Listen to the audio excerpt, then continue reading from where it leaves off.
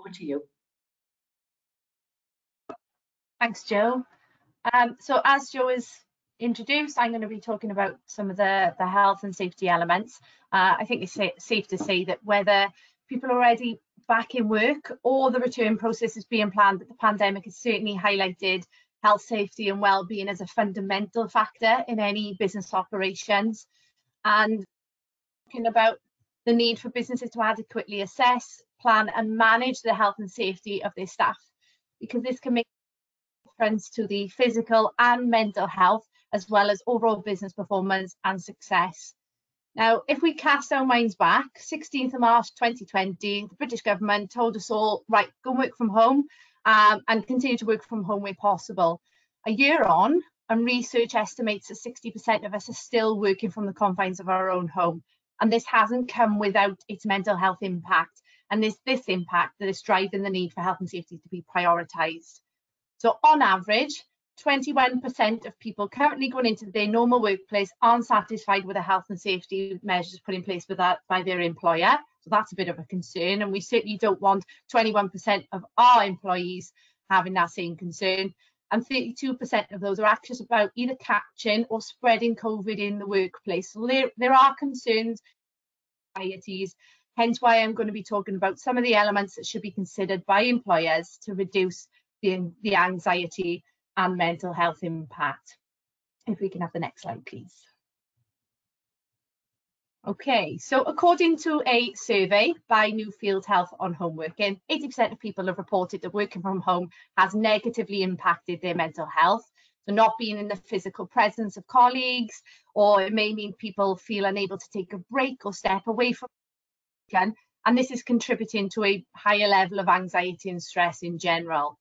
There are many people struggling to gain a work-life balance when working from home, and 30% of people find it difficult to separate the difference between work and home. And 27% of people reported having trouble switching off at the end of the day. And it is difficult sometimes to stop work-life bleeding into the home environment when that's where all of our work and all of our home is. We recently did a blog on dealing with working from home. So please check out our website if you do want to share some of those tips with your employees. So looking at the statistics, I do think that getting people back into the workplace could understandably be a positive thing for many people, because working from home is having that impact. So it should be stated that any return to work should be done in accordance with government guidelines, because we are still under restriction. So employers would need to justify the work being done in the workplace if you are considering a return in the very short term, i.e. what makes that work essential, why remote you might have people within the workplace. I know some possibly after restrictions have eased, but regardless, I'm going to be going through the considerations of the return process to maximise effectiveness whilst also reducing health. And these include, first and foremost, planning the return thoroughly and risk assessing for physical health, hygiene and mental health. So as well as the physical safety element, so things like statutory, making sure equipment is safe. It is important to make sure that the actual working environment is safe and is conducive to protecting health. And these will include things like hygiene, provision. So for example, employers should be identifying shared equipment and appliances and surfaces, things like kettles and microwaves in a kitchen, or it could be shared equipment like a pump truck or a trolley that you use as part of work. Also identifying touch points within the workplace itself and identifying what would be an appropriate level of cleaning to make sure that we are spread within that work area. We'll also need to look at how we're going to prevent spread between people, so segregation and social distancing. And employers should be looking at this and looking at the areas in which people could generally congregate or could be closer than 2 meters. So that could be walkways, corridors, entrance and exit points, areas where perhaps people clock in and clock out, and looking at comply with social distancing and how we can segregate people as much as possible. And I think lots of businesses will be really good at managing social distancing, maybe as part of the work, but it is also important to consider how we're going to do that when people are on break. and in the rest facilities. So it's not just about the actual work. We do have to consider how we're going to keep people apart and keep people social distance when they are on their breaks as well. Plus, do we have any areas perhaps where it's quite confined and we may need to stipulate maximum numbers to stop social breach, and also consider any activities that might require people to work with each other and appropriate controls to prevent spread, which may include providing personal protective equipment or PPE. And I know lots of organisations who are currently in work but also planning the return, they're also considering policy around just general wearing of masks within the workplace. So similar to like what you would have in a coffee shop, for example, when you're sat at your table and you're eating and you're drinking, you don't have to have a mask on. But as soon as you get up and you're away from that seated position, you have to have a mask. So lots of organisations are considering a similar approach. At your desk or you're sat eating or drinking, you don't have to have a mask. But as soon as you come away from that workstation or that table that you sat on, you have to wear a mask. And it's certainly best practice, one of the things we are recommending to our clients when considering the return. So as well as general PPE considerations, you also, what about your first aiders? Now, hopefully we're not having accidents and incidents left, right and centre when we go back, but should there be an injury or someone feel unwell, we want to make sure that the first aiders and the persons receiving treatment are kept safe. So identifying additional PPE for first aiders and briefing them on the procedure of donning that PPE and protecting themselves and others where that close contact may occur. Stepping back into the wider workplace, we know that air supply and ventilation is a factor in the spread of COVID-19. So identifying areas within your workplace, any rooms, any confined spaces where perhaps adequate airflow might not be possible. So for example, if you have a room that doesn't have an openable window, for example, maybe have a procedure that only one person works in that room, or we close off that room. So again, identifying areas where ventilation may not be sufficient and having adequate controls in place. And then in terms of the day-to-day stuff, that's it, but we do have to consider what happens when something goes wrong. Have we considered any tweaks or any, for example, our fire evacuation? Have we told staff, or will we be telling staff, that actually getting out of the building in the event of a fire is more important than social distancing? But then you may need to consider social distancing perhaps at the assembly point. And then in terms of other things that can go wrong in terms of COVID, what's the process to be followed if someone becomes symptomatic in work or they get contacted by Test and Trace to advise they've been in contact with a positive case? Now, normally lots of organisations will say, well, okay, if that happens, we send them home. But what if someone's too unwell to drive, or they've come to work on public transport? Is there an area perhaps they can quarantine until they can be collected, or we can identify a safe way of getting them home? And also considering an escalation process if there is a suspected outbreak or workplace exposure. So that might be additional cleaning, perhaps closing an area of the workplace. So having those emergency procedures in place and including that in the planning process. And this process will always work better with the input and the involvement from others. So employers should identify who needs to be involved in this planning and risk assessing process. And not only during this stage, but when we get people back to work, because we'll need to make sure what we have written down in a plan now is actually working and it is actually workable and keeping people safe in practice. If anyone needs to know more about what needs to be assessed for the return to work, or if you're already back and you perhaps want a little gauge on, where we're at, we have a workplace guidance document that has a return to work checklist and a template risk assessment, which is based on government legislation and health and safety executive guidance. And this has been popped in the handout box for everyone to access. So feel free to download it and use it to assess your end. And the importance of having these plans is really, really great for the employer, because you can be satisfied, you've assessed your risk, you have controls in place, but that plan isn't just for the employer, that's essential for communicating to your staff, because now you have something tangible to communicate. And that plan and that communication should allow them to understand what the return to work is going to look like, what's expected of them when they come back, and reassure them that reasonably practicable measures are being taken to protect them. So research conducted by the Chartered Institute of Personnel and Development identified that only 55% of people said they'd been given adequate information about the return to work. And a lot of the time, where we have information that is unknown, that can trigger stress. Change is also something that can cause stress or bring on stress. And although we would have all gone through a change process when we were first told to work from home, we've now become quite accustomed and we almost feel safe and normalised in this working environment. So getting people back into the workplace is going to be another transition, another change process. So we need to consider that and be providing adequate information. Because no one wants to knowingly put themselves at risk. We all want to go back to work, and when we go back, focus on the work that we're there to do. We don't have to be sat there worrying, oh gosh, is my employer doing everything that they should be doing? Are they doing enough? Do I feel protected? Is my health a priority? No one wants to do that. Everyone wants to go to work, to enjoy work, to carry on with it. So the purpose of the assessing and planning stage in advance means you can communicate that out and provide employees with an opportunity to raise questions or queries. And that's also important because those questions may highlight something we haven't thought of. So that's quite handy. Or it might be something that we already have in place, but perhaps we haven't communicated it clearly enough. Or it might just be something that we just need to provide some extra reassurance of to particular individuals or across the board. And as well as briefing staff, we also need to brief managers. We need to brief them on the potential mental health impacts and also their roles and responsibilities in supporting staff and maintaining health and safety standards at work and under the areas of their control. And I'd like to think, when we talk about communication, that employers have already put some form of mechanisms in place because, let's face it, we've been working from home for all this time, so hopefully we've been communicating. But it is important, as well as just keeping people informed, that that communication is two-way and we're actually consulting with staff.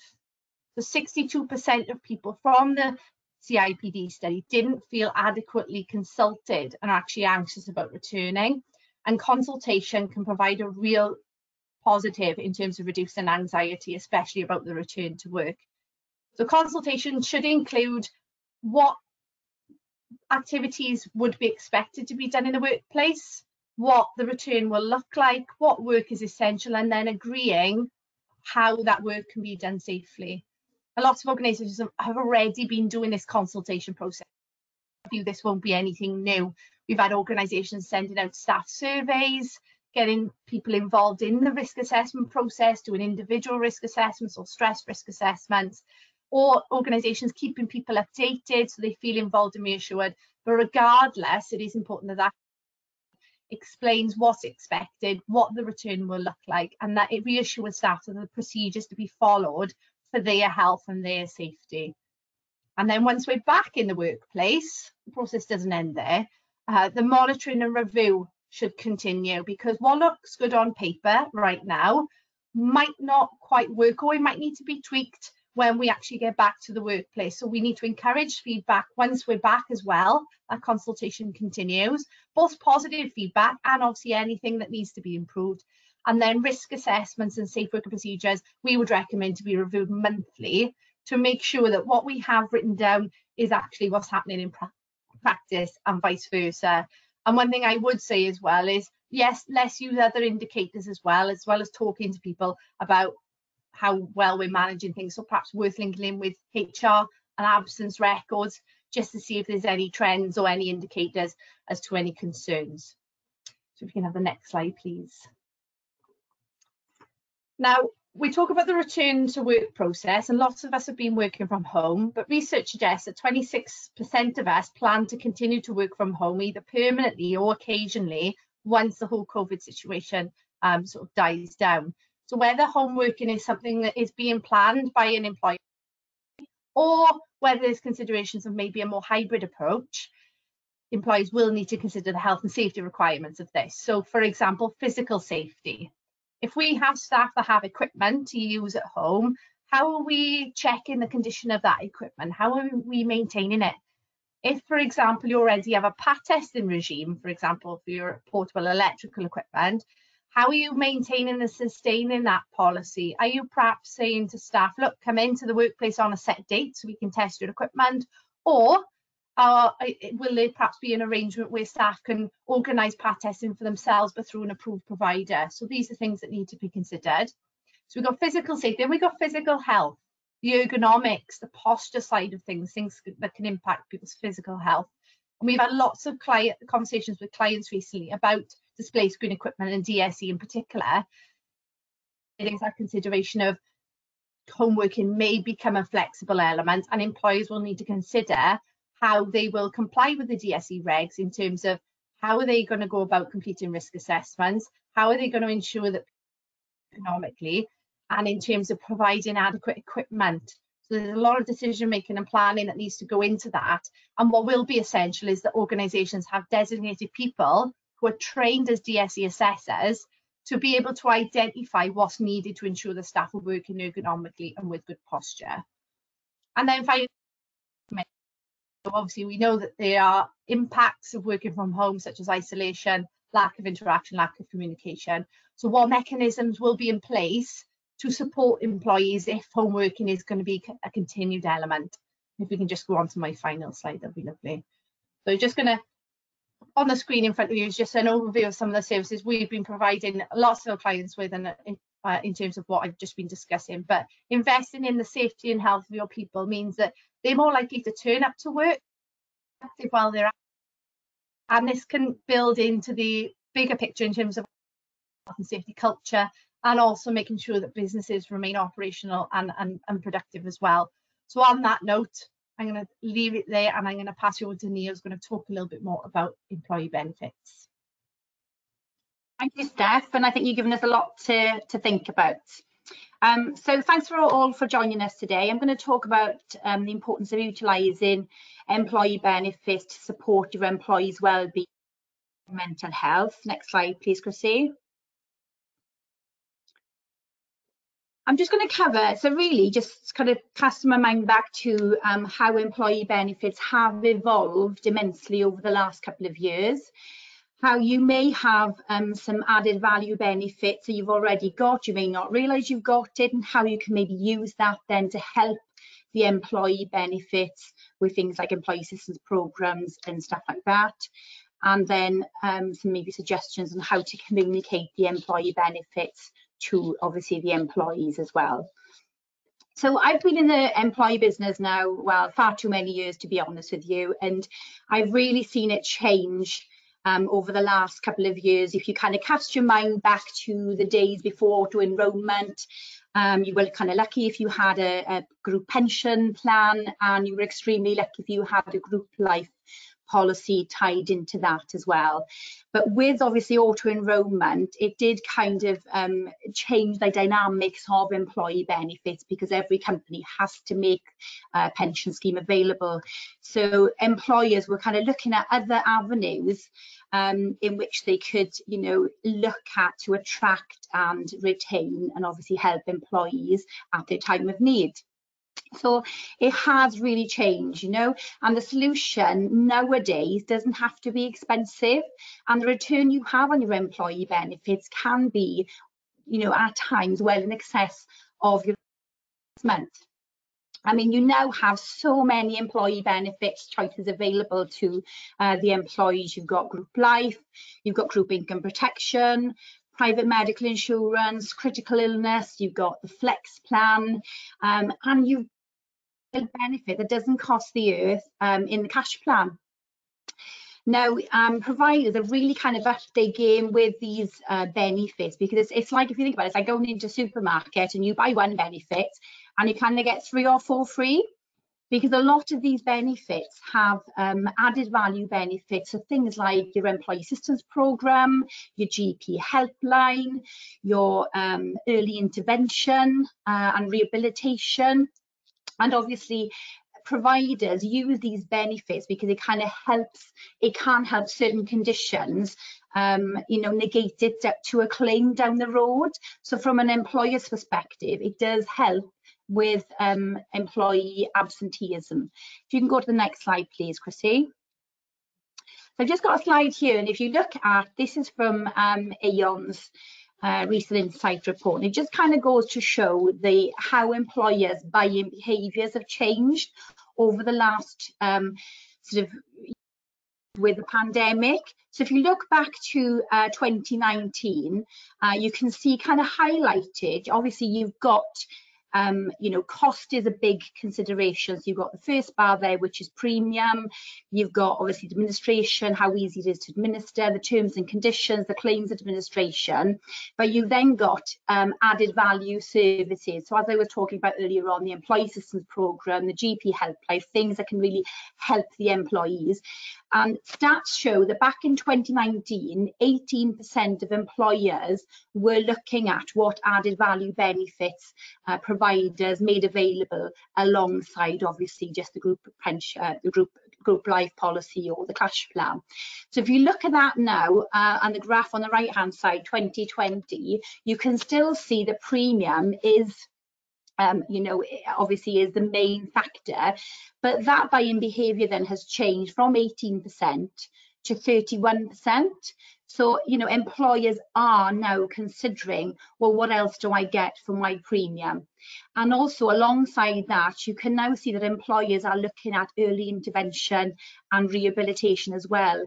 And more importantly now, with obviously, you know, with the pandemic, you know, it does appear that surviving the virus is really the only the, you know, the initial ongoing battle. Really, you've got, you know, a lot of people unfortunately suffering from long COVID now, and many employers have adapted their employee benefits with the early intervention and rehabilitation to include long COVID support, you know, and that includes then phone support, advice, fatigue management, structured exercise program to help the employee restore fitness, you know, work-focused health coaching, return to work, you know, an additional benefit that you may have aligned to the benefit you may have now or you're considering to have that's available at no cost to you as an employer.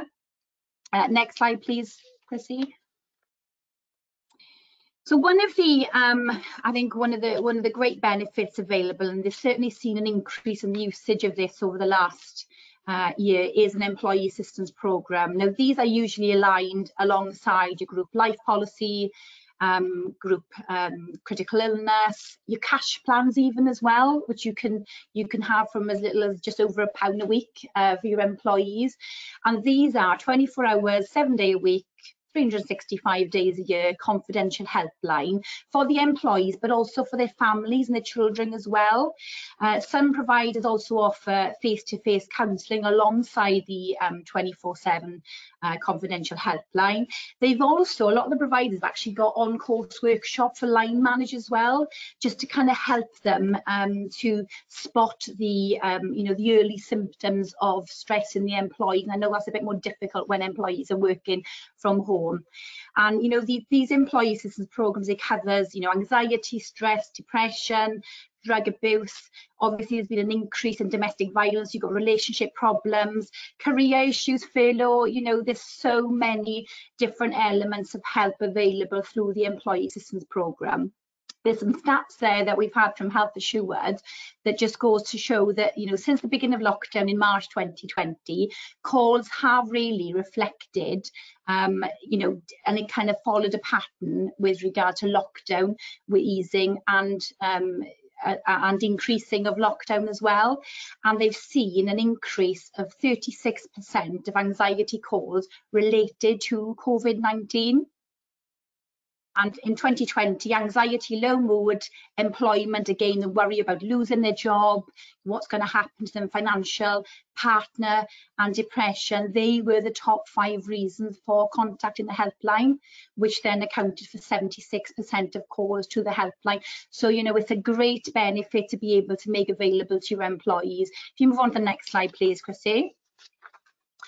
And this graph just kind of shows, this graph is from Care First. And this graph just kind of shows the different periods really. So you've got the first graph which shows between March and April 2020. The second one shows between May and June 2020. And then the most recent one is July to August 2020. And the usage of the APs, as you can see, quite consistent. 41% initially were using it for work, 33 and 40. So again, still, you know, worries about obviously working from home, balancing home work-life balance, but also now question about the safety, as Steph mentioned earlier on, about working, you know, the return phase into work. And then you've got obviously health and practical as well. Can you move on to the next slide, please, Chrissy? Another added value benefit I just wanted to touch on as well, with again many of these benefits that are available, is the online GP service. Now we all know how hard, you know, it can be to kind of make appointments with your GP nowadays, you know, because they are obviously busy. Some of the GP sessions are actually using them for vaccines, etc. But with the online GP service, again, this is a 24-hour, 7-day a week, 365 days a year, an app base they can download, the employees can download, where they can make an appointment, you know, online, on the phone with GP, rather than having to wait maybe 2 weeks before they can actually go in and actually see a GP face to face. And in this graph on the right hand side, you can see again the kind of patterns. This is from the Institute for Government, from January 2020 to August 2020, where you've got the blue lines, which is face-to-face and home visits, and then the yellow, which is telephone and video. So you can see, you know, there is an increase in usage there. Also, these online GP services have a medical second opinion. So somebody's been diagnosed with somebody with a condition, they can actually phone up and have a second opinion. Again, there's mental health support. They can book physiotherapy sessions. And obviously with people working from home now, having to adapt, you know, home office, etc., there's been an increase in musculoskeletal conditions. So there's musculoskeletal conditions, there's a musculoskeletal support available as well for the employees. So if you can go to the next slide, please, Chrissy. If I just want an example and just show you briefly of, this is an example cash plan really, and as I mentioned earlier on, these can be available from just as little as, you know, just over £1 a week for the employee. You've got obviously the cash element. You've got, you know, it's a real tangible benefit. It gives the employees cash in their back pocket for things like a trip to the dentist, you know, if they need to go for an eye test, that kind of thing. Complimentary property.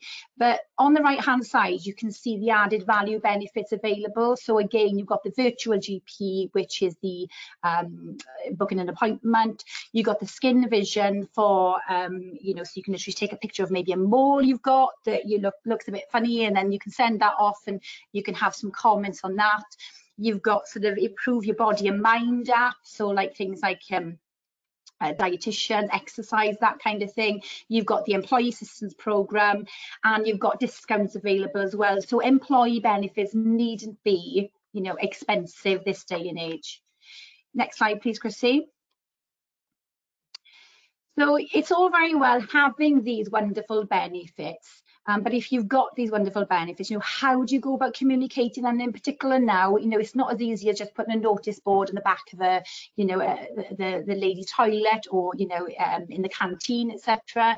One thing that we use in Thomas Carroll, and I think is a great resource, is that we've actually put all our wellbeing benefits on a PDF document, and it's on our intranet site. So the employees can access it at any time, and it just literally houses all the wellbeing and support benefits available to the employees. We've got the cash plan then on the bottom right hand side, which just reminds the employees of the services available, and obviously the stress and the employee assistance program helpline. So it's all there, it's all very visual, it's all easy to follow. So something like this may be a suggestion you may want to use. Next slide, please, Chrissy. And then finally, just other sort of some suggestions on communicating the benefits. Again, as I mentioned, when you're working at home, remote, it is a little bit different. You know, you could use things like emails, webinars, online videos. At Thomas Carroll, we do employee education sessions. So, you know, you can do sort of employee education workshop, which shows all the benefits, including the added value benefits available as well. You know, just call, pick the phone up, have a chat to them, make sure they're okay, and just keep reminding them really that support is available to them, because I'm sure that they will certainly appreciate it. So with that in mind, I'd now like to hand you over to Beth, where it's my pleasure, and she's our guest speaker today, and she'll cover the final part of the webinar. So over to you, Beth. Thank you. Oh, lovely. Thank you. Thanks for having me. I have to apologise for the child's background. I have had to move out of my normal office today because we're having building works and nobody needs to have a drill right next to their head when they're delivering a session. So apologies. Love you pictures in the background, but that's the joys of home working, isn't it? That's what we're talking about today. So I'm Beth Husted. I'm the Rehabilitation and Wellbeing Manager at Unum. So Unum are a benefits provider, much like what we've been talking about already. The area I work in particular, income protection area, insurance, but Unum cover dental, critical illness, etc. Many of the things that have been spoken about today. So the agenda for today is kind of looking at mental health in the UK. This is kind of what we're going to be covering briefly. And the reason I wanted to touch on kind of what is mental health, and I wanted to look at the journey the UK have been on and where we are now, but also where we were when we entered lockdown, because it paints a picture. The UK has done an awful lot of work on mental health, which is great, but it has set some expectations for our staff and for our population. Again, all of this is brilliant, but then going into a global pandemic has kind of impacted on that as well. Then we're going to look at what mental health is actually, where the journey was, then what mental health looks like in the workplace, and now kind of where we are in 2021, and then what the solutions that I've been providing for my customers have been, many of which Naya has already mentioned, but kind of just in a more applied approach, so what we have been doing and why, given all of the situation that I would have just briefed you on. But before I move on, hopefully you can see the chat box on the screen. Don't worry if you can't, just use a pen and paper and write the answer there. But I would like you to just type in the chat box or write on your piece of paper what you actually think mental health and well-being are, because I think it's quite a good place to start to think about what they are. So either write in the chat box to everybody or just to me, or just write on a piece of paper, just to kind of get that before we get started.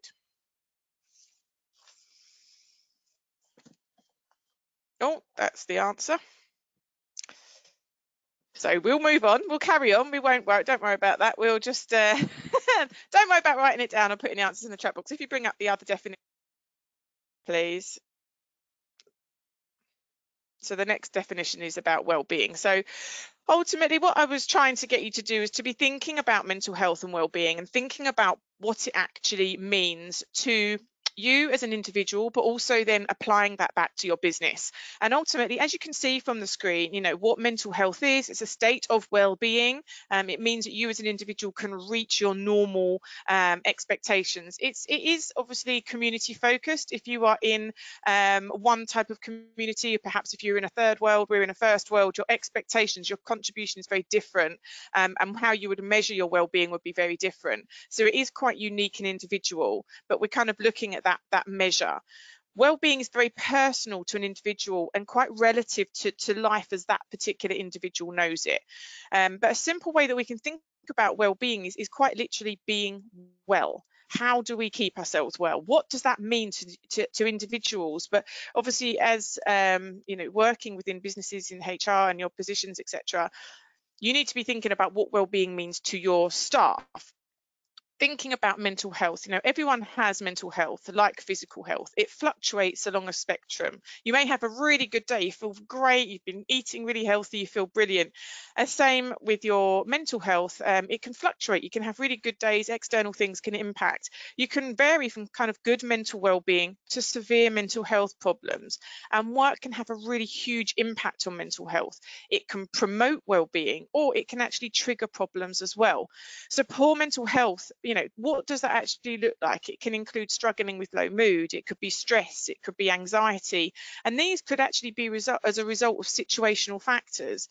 A mental health problem is slightly different, so it's generally defined as when poor mental health continues for a prolonged period. There might not be a specific diagnosis or a specific condition, but generally, that would be poor mental health. However, conditions that we're more aware of and know are depression, anxiety, phobias, OCD, like obsessive compulsive disorder, So that's just kind of setting the scene, thinking about what these things are. And if we think about what those definitions are, our mental health and well-being has been so significantly challenged in this past year. And there's been obviously lots of research. We need research, we love research, but it's really shown how our mental health has been impacted by COVID. People have been feeling more overwhelmed, obviously, more anxious, more low in mood. We've been seeing a lot more poor sleep. People have been feeling quite angry, as well as increased depression, grief, and substance misuse. Probably can hear that. I didn't know that was coming. I do apologise. So it's important that we continue to kind of support ourselves, but also support our staff to be able to stay in this state of what you can see on the screen. We need to be comfortable. We need to be healthy. We need to be happy and well. So what we need to be doing is looking after our staff and looking after their well-being, so we can try and mitigate some of these negative impacts of stress, and also to support their mental health. So that's what we're here for. That is what we're trying to do, and I'm assuming that is why you've come to this session today. So what we want to be doing now, while we've established what mental health is, what individuals are feeling, what does mental health look like within the UK? So we're going to look at that journey of mental health, and you can see in a second on the screen how we have moved through kind of mental health within the UK. So we started in the 90s with their kind of care program approach, and you know, their progress has been made over the past 50 years. It will come up on the screen in a minute. It's just like a nice journey that goes across, and you can see where we've come to. So whilst progress has been made over the past 50 years, the 90s was where we really saw that kind of statement from the government.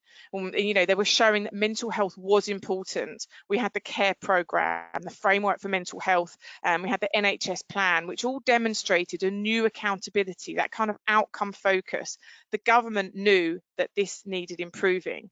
So moving along, you know, lots and lots of things happened, but 2010 was the Equality Act. You know, Parliament at that point created you know, an act that legally protected people from discrimination in the workplace and in wider society. So at this point now, mental health is firmly on the political, National Health Service and employers' radar, because employers now need to ensure that they are, you know, conscious of what they're doing. The NHS have got goals. The government are stating this is what we need to be doing. And over the past 8 years, this awareness momentum has really spilled over into the general population as well. So, you know, the importance of social media was quite significant here, along with technology advances, both of which meant that there was that kind of greater awareness of mental health. So you can see on there the things like time to change, the hashtag Heads Together campaign, the fact that a campaign was initiated by the royal family, but it actually was delivered with a hashtag. That just shows the emphasis. That was how it was, you know, talked about, because it was going on social media. Hashtags, awareness days, more conversations, more awareness about suicides, news, things like that being accessible on apps. We've got Twitter, Instagram, Facebook, and this is all great because it means that charities and awareness and support can have a platform. But conversely, we know the negative impact that social media and technology can actually have on mental health. So it's just then becoming the start of that kind of always on culture, along with the negative impact that social media can have on mental health. So you're starting to see the story evolve. We're getting more awareness. We're now getting it on individuals, you know, the general population's radar. Businesses are meant to be doing this. This is the stuff that's happening out there because social media is making it more accessible, but also issue because we're more and more switched on all of the time. But for me, the pinnacle and something that I've really used within the work that I do is the 2017 Stevenson Pharma Review. So most of you have probably looked at it, you've tried to apply the mental health standards to your businesses already. But the review was commissioned by the private time. It was an independent review on how employers could actually better support the mental health of all of their people. So it sets out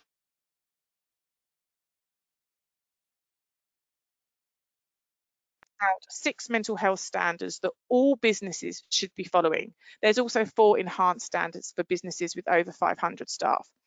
And they everything from recruitment, line manager skills, the working environment, having a mental health plan, tracking and using data effectively, having senior leadership buy-in. These standards are important in what we now do to support our customers, particularly my customers, and I'm going to sort of touch on these later as parts of our solutions.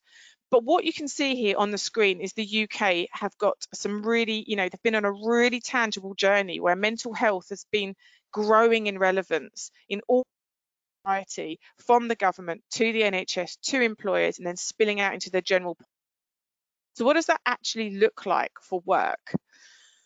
So on your screen now, you'll see what mental health in the workplace actually looks like at the moment. So even in 2013, there were 15 million mental health days lost to mental health. Okay, now that was only 2013. Look at it, 17.9 million. So things are growing and growing. We've also, in addition to this, seen a 300% increase in presenteeism. But that's a completely other story. That's related to culture and a positive working environment, etc. But there's so many more issues that are happening that we can really see. So if you look on the screen, you can see how the numbers are kind of contradicting each other almost. We've seen at Unum mental health and stress as the top reason for referral for our services for years. I mean, I've been there 13 years, and it's been a growing service, but it's also been a really growing reason for using our service. And we've seen the need from businesses to provide a response to what I think is essentially an expectation versus reality situation. So mental health concerns are now common. People are now talking about them. So they're kind of expecting their businesses, their employers, to have this mental health infrastructure. So because of all of the things that I spoke about, the journey of mental health, social media, these hashtags, this always on culture, but unfortunately there continues to be this disparity. Line managers are lacking the skills. Some businesses still need to change their culture.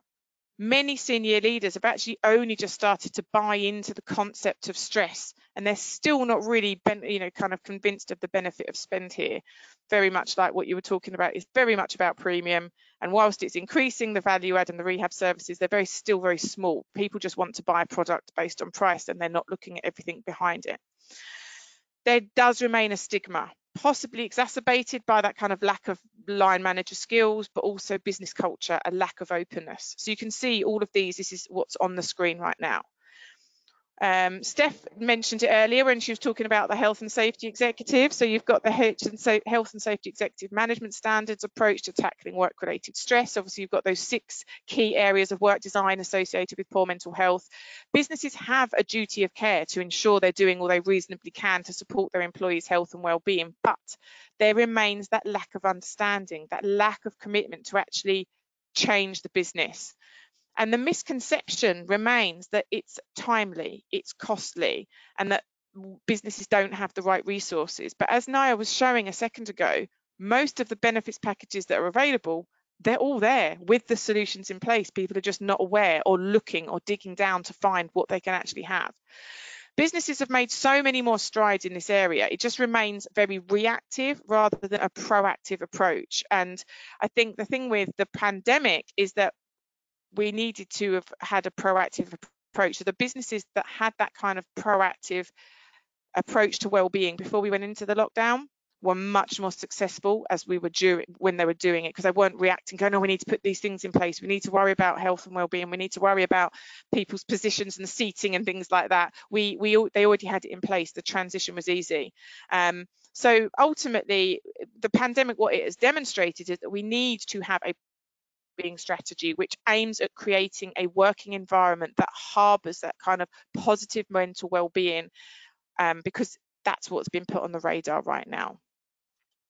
So the next bit is a little quiz, but don't worry, the answers aren't going to come up. I'm going to give you the answer, so you can actually just stay on this and think about the answers to these questions. And it's quite interesting what Steph was saying about, aches and pains, and the fact that people, we do need to be thinking about how people are sitting, and if we're staying at home now. But just think about the answers to these questions. You can pop it in the chat box or just write the answers down to give you a little test. What percentage of employees have reported new aches and pains compared to their normal since lockdown? 44%, 58%, or 67%.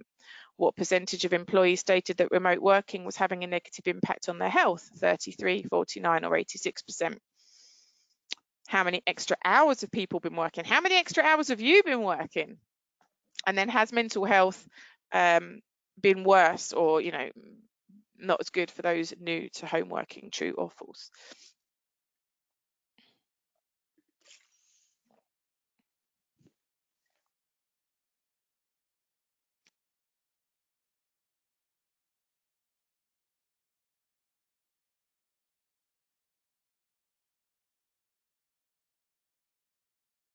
Okay. I can't see any answers coming through, which is absolutely fine because you're obviously all scribbling the answers down in front of you. I'll give you a couple more seconds and then I'll give you the answers, although they're all, I feel like they're probably pretty obvious. So we have 44%. 44% of employees have reported new aches and pains since, compared to their new normal. 86% of employees stated that remote working was having a negative impact on their health.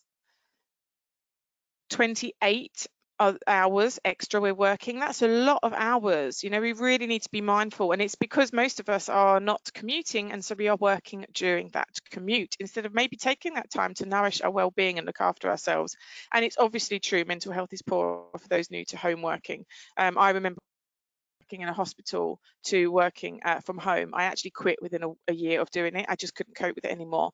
I didn't, obviously, because I'm still here 13 years later, but it can really have a negative impact on an individual. So basically, we've all lived through this a long time now. We know that we're impacted, but essentially this change has had a real impact on our lives. Have these things on the screen been things as an employer that you've been seeing? Have you actually even asked how many extra hours your staff are working? Are you tracking it? I've seen a lot of employers have been offering, the odd half a day annual leave or just a day back to say thank you, to acknowledge that people have been working over. Many people are fueled by kind of fight or flight response at the very beginning, and we were getting an awful lot of extra work out of people at the beginning for that reason, but now that's died off and people have not been taking their annual leave because they are just, well, I can't go anywhere. But even that change of scenery, that change of routine is absolutely essential to nourish your well-being. We know that people have been reporting loads of more aches and pains. I've actually seen and heard of people sitting on bean bags, bouncing balls, things like that, which are just not appropriate. We should also be standing the majority of the time rather than sitting. Everyone's sitting up straight now, more I can see the backs aching. We should just be making sure that we are, we would normally commute in the morning. We would normally get up and train or bus or whatever and move and make, do 2,000 or 3,000 steps before we even sit down for the day to start. But unfortunately, we're just not doing that anymore. But I just think it's really important that we think about what our staff are experiencing and how they are feeling at this time. So now we're just going to have a look at what it actually looks like now in 2021. So we looked at what health and well-being actually is. What does mental health look like to an individual? What is well-being? Being well, being healthy, being happy, being comfortable. We looked at the journey of mental health and where we were at within the UK already, and then what that actually was transposed into work. We still had that disparity, employees experiencing one thing, but businesses delivering another. So we've been through a whole pandemic. We should hopefully be seeing a massive increase. Our businesses should be like, yes, we've got all of this mental health and wellbeing stuff that we've been doing. We're going to carry it on. It's going to be at the forefront of everything. But that, unfortunately, is not the case. 44% of businesses still don't have a wellbeing strategy. We're only going to see a very small percentage of businesses increasing their budget for mental health and wellbeing.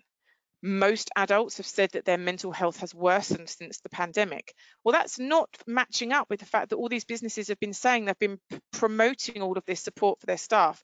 Interestingly enough, 12% of people have said that their mental health has improved. And those probably the individuals that were really struggling and really benefited from being at home.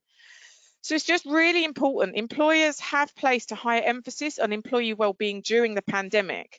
And employers have also adjusted to new ways of working and increased emphasis on well-being for home working, general well-being, etc. Some businesses have targeted their well-being initiatives, etc.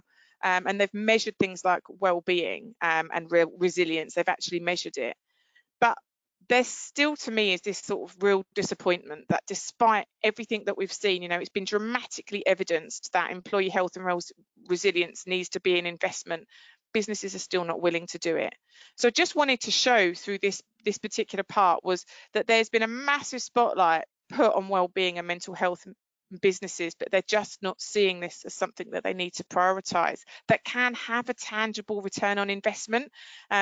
But it's not a concept that is costly if you really look at all the things that you've already got available.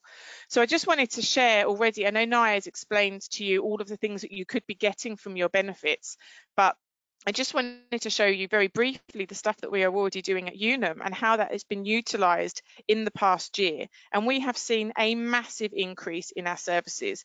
We usually did about 20 to 30 workshops a year as webinars. All of our workshops were done as webinars last year. We went from delivering to 9,000 attendees to 15,000 attendees just in 1 year. So let me just explain. You'll see 5 circles come up on your screen. And what I wanted to kind of show you was just, these are the 5 sort of circles of our service. So if you think about the protection, that's the insurance. That's what people will get if somebody goes off sick, will pay a percentage of their salary, or any of the other insurances that are available. But I'm looking at group income protection, for example, right now. Then the other 2 pillars, prevention and intervention, they're the areas that have had such a massive influence and spotlight for the past number of years, but only just in the recent year have businesses gone, oh my God, I really need to be focusing on these. What can we get? It's all included, it already exists. So the return to work support, helping someone get back to work, keeping them at work, our well-being checks, so, you know, one-to-one checks for an individual just to see how their well-being is going. We created that through the pandemic and can't believe that we never had it existing already. You know, what are you doing to nourish your well-being at home and at work? Naya mentioned earlier about line manager training. So we have a whole suite of line manager training, which was what I was saying, that the use of it has been exponential. You know, 6,000 extra attendees alone last year. And we created employee wellbeing sessions, and we sped through a couple of extra sessions last year because they were so essential. These now make up 50% of all of the workshops that we do. But none of this is any extra cost. This is just stuff that was already built into the service that businesses have now gone, oh, we probably need to be using that. So I'm just using this as an example of having a look at the things that you've already got can be really beneficial. We have a wellbeing calendar that's a kind of lift and drop wellbeing platform covering all of those important awareness days. It's got employer resources and podcasts and webinars and all kinds of things on there. And again, the utilization last year was a little bit lower. I've already had 5,000 registrations this year, and I'd had 5,000 registrations last year because this is something that people have now started to add into their armory as well. And then the last thing is we were just seeing mental health and well-being strategy was really low on the ground. People were just going, oh, they've got a workshop here or they've got that there, and just randomly chucking things at their business and hoping they would stick. So we took a step back and we started to say to businesses, we can assess what you're doing when it comes to your mental health and well-being, seeing where your issues are lying, and then taking a more strategic approach. You know, where are you not meeting those mental health standards? And we will then help you to meet those mental health standards by actually tailoring the solutions, as opposed to just hoping that these random things will stick. So the point being, you've got a lot of in-house solutions from most of your providers. Have you dug around and had a look at them? Because the solutions for mental health and well-being issues within your business don't always need to be these really outlandish, you know, mega fruit drops and cycling expeditions. You can make it quite simple. So that was one of the things that I just wanted to explain to you in terms of things like the solutions. So on the next slide, you can just see our wellbeing calendar. The slide after that is our help at hand solutions. That's got the counselling and the GP and physio and things like that. All of the services that had just been mentioned. There's so many online technical solutions, which is what are needed given what we were talking about with the journey of mental health in the UK. So the last bit is the little bit about the wellbeing check, where we can help with individuals who are struggling with their wellbeing. But lastly, I just wanted to summarise and say, you know, mental health is a really important issue. It was a really important issue, and it has remained a really important issue. Unfortunately, some businesses have just not seen the bit in the middle as where it demonstrated the need to have that proactive wellbeing strategy, that proactive approach. And if we start now getting things in place, making our staff really understand where all the services are, what they are able to use them for. You've still not building that, that proactive, it's still reactive. Large scale all staff approaches have a much better return on investment than helping an individual that has just become unwell, because they've come unwell because you've not got those kind of solutions within the business. But thank you very much, and I'll hand back to Jo now. If there's any questions, obviously let me know. Thank you very much indeed, Beth, and to all of our panelists this morning. It's been a really interesting journey from start to finish.